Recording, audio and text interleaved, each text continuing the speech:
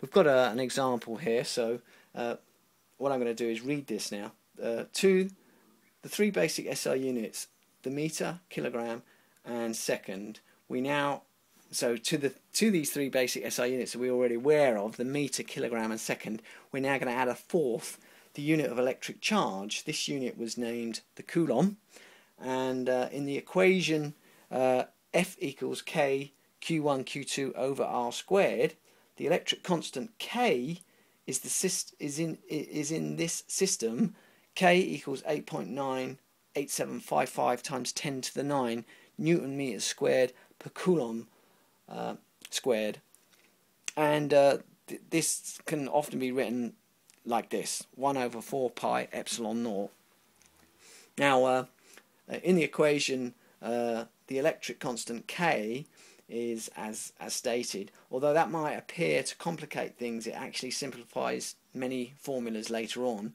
So this Coulomb's law is usually written as follows, yeah. So this is where the K is coming in. So don't worry about the K. It's not really important, because this is, remember, this is something that was proved experimentally. So we know there was some constant there in front of this, yeah. So that we could get, you know, some relative size of this force. So they introduced a constant, and what they've done here is to make some of the mathematics a little bit easier later when we start calculating spheres and such like. They've actually just converted that into 4 pi epsilon naught and derived epsilon naught from this number. So this is a constant. This has been discovered empirically. So don't get confused by that. Don't think that's anything complicated. That's basically just a constant, a physical constant, and we're stuck with it. And that's the value it is. So that's all you need to worry about. That the important thing is to realise that that is a constant of proportionality, and basically the important thing here is this relation between the charges and the fact that their attraction is an inverse square law. Yeah. So that's really the main point. Thus, Coulomb's law is written this way. Often we will use the shorthand version of 1 over 4 pi epsilon naught, as I've just discussed. And the other thing to note is a coulomb is a huge amount of charge. We normally deal in units of microcoulombs when we actually do calculations. So now I'm going to just give you a quick example problem here. In this diagram, two equal positive charges, Q, this Q here is, no, they're equal, so the Q here is 2 times, these two charges are equal, and it's 2 times 10 to the minus 6. Now this question says, in a diagram, these two charges, which are equal charges, 2 times 10 to the minus 6, interact with a third charge, this one here. We want to find the magnitude. Okay, yeah, I've written the question here, so you might want to read that as well. So in diagram below, two equal positive charges, Q equals 2 times 10 to the minus 6 coulombs, interact with a third charge, Q equals 4 times 10 to the minus 6 coulombs. Find the magnitude and direction of the total resultant force on Q. So we want to find the total resultant force here. So have a think about how you might do that, and if you're familiar with vectors, have a think about that, and then continue with the video, and I'm just going to give you the solution to that. It's quite evolved, so don't worry if you don't know how to do this, because what it's actually going to do is show you a nice little result. So don't expect you to be able to figure this out if you've never seen this before. So don't worry if you can't figure it out, but have a go anyway.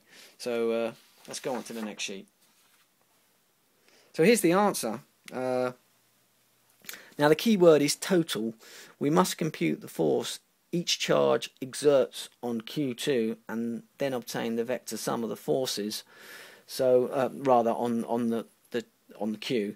So the key word is total. We must compute the force each charge exerts on Q and then obtain the vector sum of the forces. This is most easily accomplished by using components, mathematical components. The diagram shows the force on Q due to the upper charge, Q. Okay, so you can see there's a force here due to this upper charge Q, this force here. Now from Coulomb's law, this force equals 9 times 10 to the here we go, 9 times 10 to the this is the K constant, of course. 9 times 10 to the 9 newtons per coulomb per meter squared. Then we've got the two charges. So there's the K constant. We've got the two charges. So we've got this charge, which is this first one here. Then we have this charge. So we're multiplying those together. And then we're given the distance here is 0.5 meters. So then we square that. That gives us the size of this force. As a scalar quantity, it gives us 0.29 newtons. So that's the size of the force, the scalar quantity.